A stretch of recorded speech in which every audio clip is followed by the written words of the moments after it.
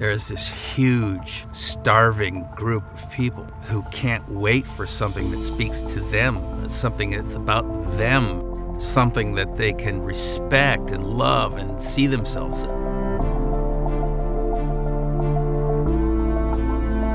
It's a perfect film for this time. We have so many parts of our society that are in conflict and disagreement, and that we stop listening to each other. I hope that the audiences could walk out of a film like this understanding the importance that just because somebody has a different point of view, that it's okay. So let's make it work. Let's find a way. It's really about not being judgmental, but about loving.